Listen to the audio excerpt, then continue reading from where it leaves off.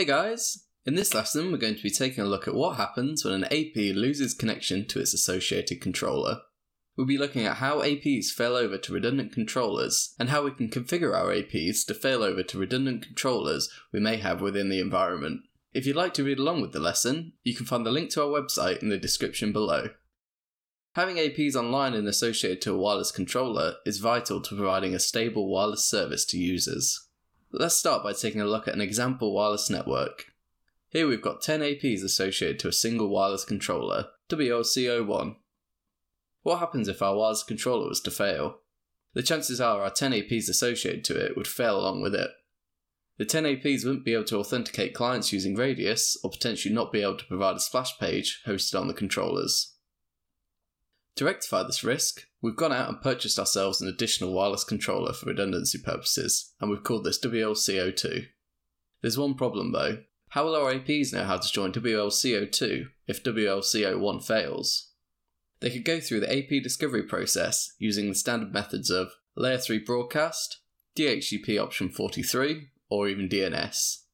There's one problem with this though. Our 10 APs will be disconnected from a controller for a significant amount of time while they discover and join our redundant wireless controller. This isn't very efficient. Thankfully, we can speed this up and improve it. In order to combat the amount of time it takes for our APs to fail over to another controller, we can prime them with additional controllers to join. In essence, what we're doing is telling our APs which controller to associate to if WLC01 becomes unavailable. On Cisco access points, we have the ability to configure up to 3 wireless controllers on each AP.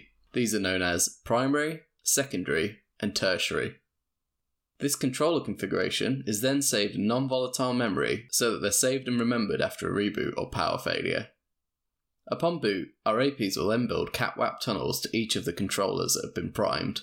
The AP, however, will only associate to a single controller. The additional CAT-WAP tunnels are built with the other primed controllers in preparation if the AP needs to associate to them. This then drastically reduces the amount of time taken for the APs to fail over to the redundant controllers. In order to provide some context, let's imagine our APs are associated to WLC01 and primed with WLC02 as their secondary controller. A CAT-WAP tunnel is built to WLC02 in case WLC01 fails. In our example, WLC01 has now failed and our APs have used the pre-built CAT-WAP tunnel to associate to WLC02 with minimal impact to users.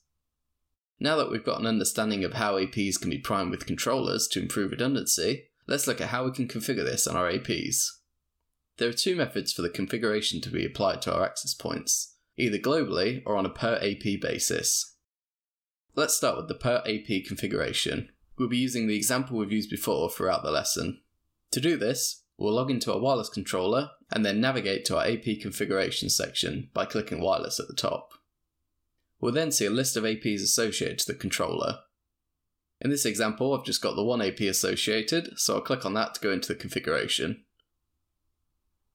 The AP redundancy configuration can then be found by going into the High Availability tab. Within here, you can see that we've got the option to configure the primary, secondary, and tertiary controller. For our example, we'll configure our primary as WLC01 and the secondary as WLC02. Once done, we'll apply the configuration, and that's everything that's required to prime the AP on a per AP basis. As discussed previously, we can also apply the configuration globally. This might be easier to apply if you've got a number of access points in the environment. As such, we can do this by navigating to wireless at the top. From here, we'll then go to the global configuration under access points.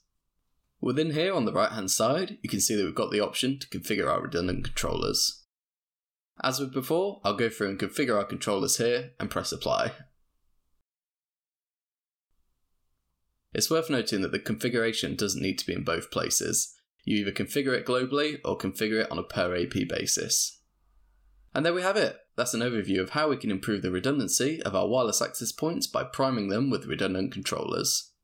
If you've liked the video, don't forget to like and subscribe. Again, you can also follow along with the lesson over on our website, link in the description below.